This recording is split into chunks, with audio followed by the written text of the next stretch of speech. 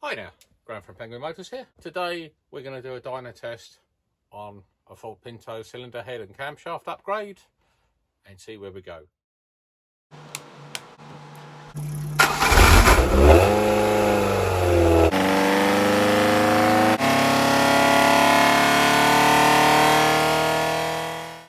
The cylinder head itself belongs to a client of mine, Ross. He currently has a completely standard Ford Pinto engine in his kit car.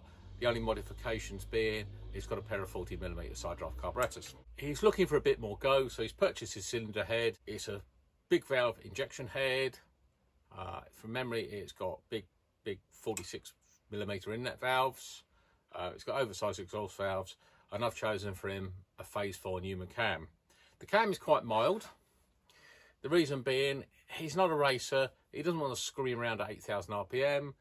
And in any case, the bottom end of the engine isn't up to it. The head itself has been skimmed quite heavily. So it's got a 43cc combustion chamber, which on a standard bottom end with a standard thickness gasket will give him about 10.9 to 1 compression. While it's on here, what I should do is I should optimize the cam timing via the vernier.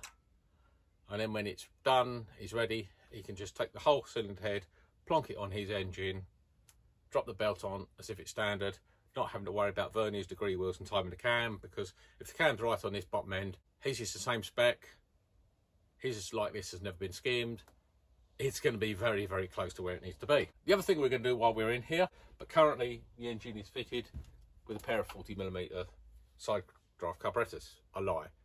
Currently on the engine are 45s, these are 40s. Now Ross has 40s, but what we're going to do, we're going to run it up on these 45s first, because they're what I last ran, they're what's connected to the dyno, they're already jetted pretty close to where this cam needs. We're going to bed the cam in on these, dyno on these. They're currently fitted with 34mm chokes. I will try a 36mm choke. To be honest, I don't think it will make any more power on the 36s, but we're going to try them. And then we're going to put it on the 40s. We're going to do this for a couple of reasons. One, it'll be interesting to see. Even on a completely standard engine, I found a pair of 45mm carbs will give 4, maybe 5 horsepower more than the 40s. And obviously with this engine, with its upgraded head and its upgraded cam, the power difference should be bigger. It would be interesting to see what the difference is. And then Ross can decide whether he really wants to spend £1,000 upgrading to bigger carburettors, or if he's going to stick with the 40mm ones he's currently got. In fact, what we might also do, just out of curiosity, is try the same engine on a 3236. If you compare a completely standard engine on a 3236 to the 40s and 45s, there is no power difference whatsoever up to about 4,000 RPM. With a modified head and cam, I would expect that to change slightly, but at very low revs, I imagine the 3236 will match anything the bigger carbs have to offer. But as the revs go up, the power difference is going to differ. So what we're now going to do, I'm going to bolt the cam cover on, hold it at 2,500 revs for a while, which will probably warm the engine up, but at the same time bed the cam in, and then we can make some power pulls and see where we go.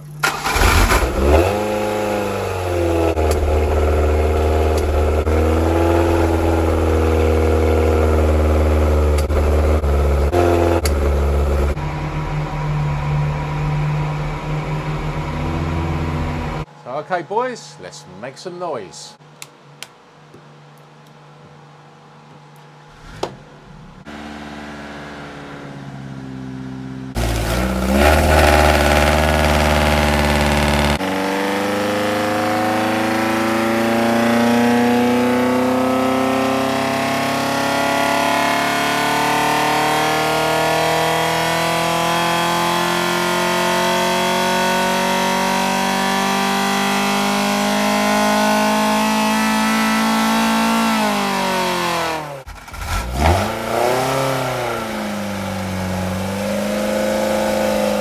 So let's see what we got. We got there the first power run of the day. Let's have a look at the actual torque numbers. First test, we pulled out a peak of 146.1 pound-foot torque and a peak of 162 horsepower. And to put that into perspective, I'm now going to get it up on a graph, and I'm going to overlay a graph of a completely standard engine with the same intake and exhaust system, and you'll see the difference that the headwork and the cam made. So from 3,000 RPM on upwards, big gains in torque, and obviously big gains in horsepower. We've lost a little bit low down, but that's actually not much. And given that we've got this much more power out here and that much torque there, that's a small consequence, certainly in a lightweight car. What I'm going to do here now is I'm going to do another run, and here I've loaded a previous run, and as we work the engine, we do the dyno test, it will lay the new result over the top of the old. It won't be much different, but when we make changes to the engine, it allows us to see in real time straight away whether it's made any difference. Okay boys, let's make some noise. Pumps on, ignition on, throttle, starter. We're now at wide open throttle. The dyno is holding the RPM there. Auto test button, release it, and we'll see the data.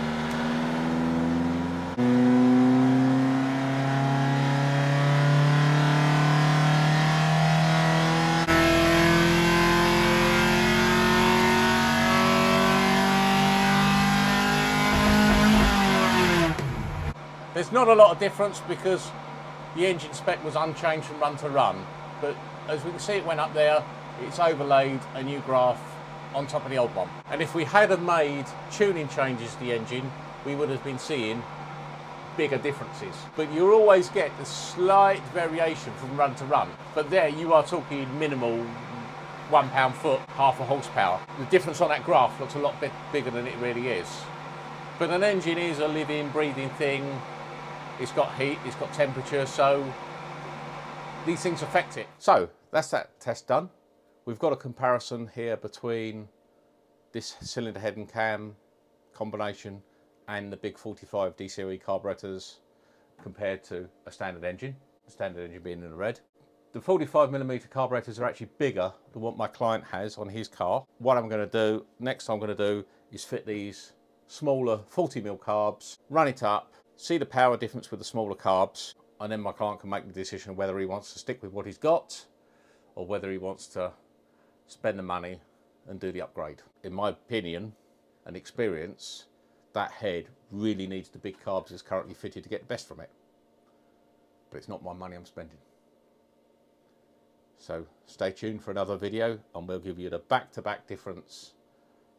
That head, that cam, that engine, those carbs against these. Watch your space.